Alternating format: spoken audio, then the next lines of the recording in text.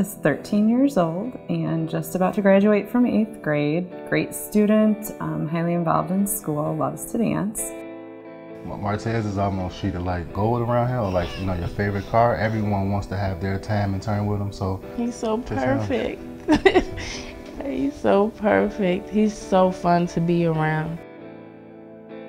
Maya was diagnosed with acute lymphoblastic leukemia at age 11 on October 12, 2012. We were very lucky. There was an oncologist who happened to be there that day. He was actually very involved with LLS, Dr. Roddewig, who came in and talked to her and told her, you know, this is going to be okay. We're going to take care of you. And Maya actually looked at her and said, you know what? I'm okay. I feel safe here.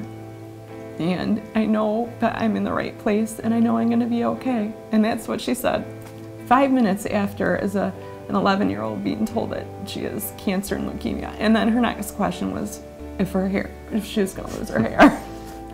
Martez was diagnosed April 17, 2009.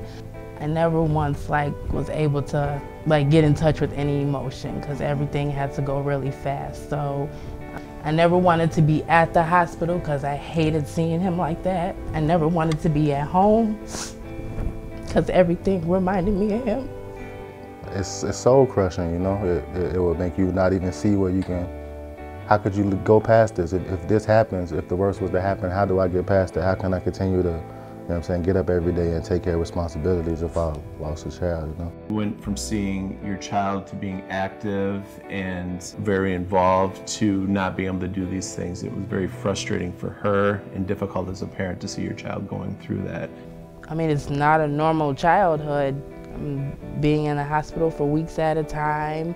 Martez was so young, so I believe he just thought every child went through this. I don't think he thought it was anything different. He ended his treatment in July of 2012, and he's doing fine. And I finished maintenance on January 31st, which I was really happy about. Going through this treatment, you start to feel defined by the cancer, and as you get towards the end of treatment, you start to move forward and figure out, what now? Do I return to a life that really it hasn't been normal for several years? And LLS has provided with that opportunity to have a voice on what it's like to be a kid going through treatment.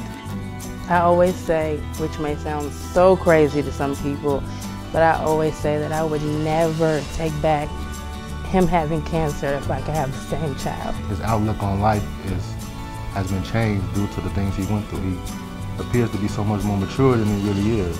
On behalf of Martez and our entire family, we would like to say a great thank you to everyone a part of LLS. Thank you so much for all the hard work and time you have put in to raising funds for the Leukemia and Lymphoma Society. Thank you for supporting me and advocates like me.